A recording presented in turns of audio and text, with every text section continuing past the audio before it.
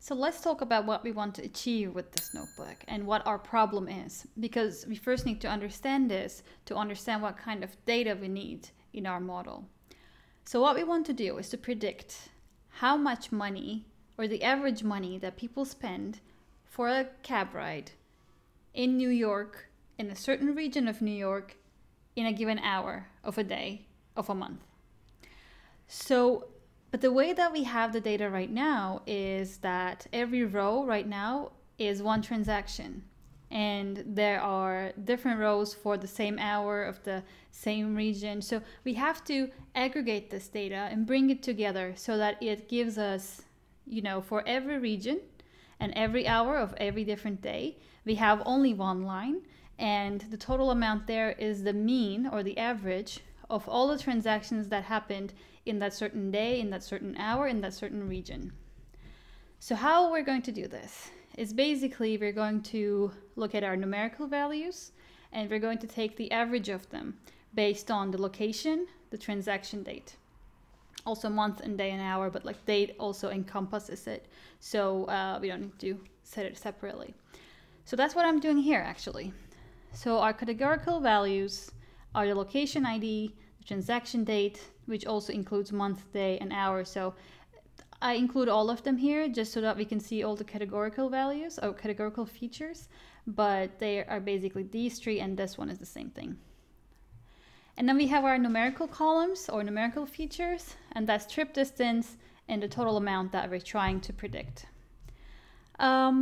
So what I'm going to do here, let's just take this. I'm only going to include these ones in my new data frame. And that is what I have. So what did I miss here? I left behind passenger count. And I think that's it. Or I also left behind payment type, I think, and also drop-off location and rate code ID. So there are a couple of things that I left behind, but that is because I do not think that they will be useful for me in my model. So I cannot use them as input because, the rate code, how someone paid card or cash, or which region they were in during their taxi trip is not, I don't think of them as things that are going to improve my model. So I'm leaving them behind. As I told you before, the reason that I kept them so far was because I thought they could help me during the data preparation and data cleaning process. And they were helpful actually for example, when we were seeing why there were negative results, they were very helpful, but from now on, I'm not going to need them. So I'm only writing here the ones that I need. And this is the very cute little tiny data frame that I have now. It's very understandable, it's very small. And as you can see, I also left behind the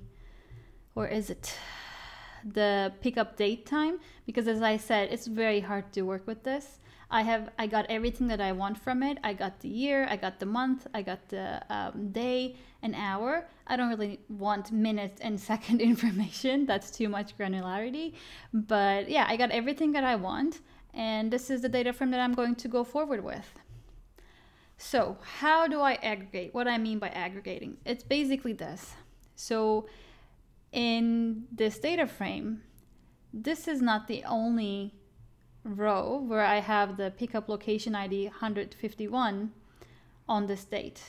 There are, and on this hour. So there are other rows where I have this, but with a different trip distance and different total amount.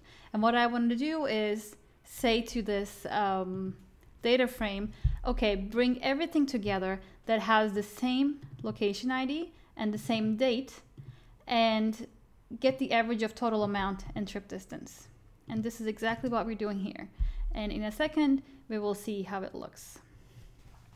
There you go.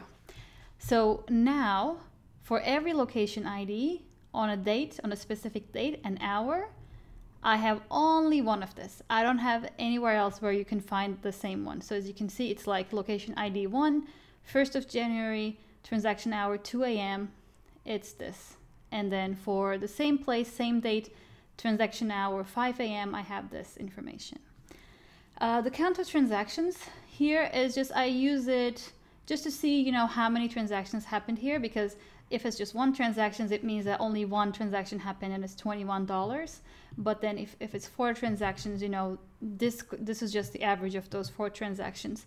I first thought about this as like something that I can use to filter the data more, but I think it's only fair to keep the count of you know, the ones that only have one transaction in a certain region on a certain hour. But I will keep this in mind as something that I can use to filter the data more if I want to maybe see if filtering it this way will increase my performance.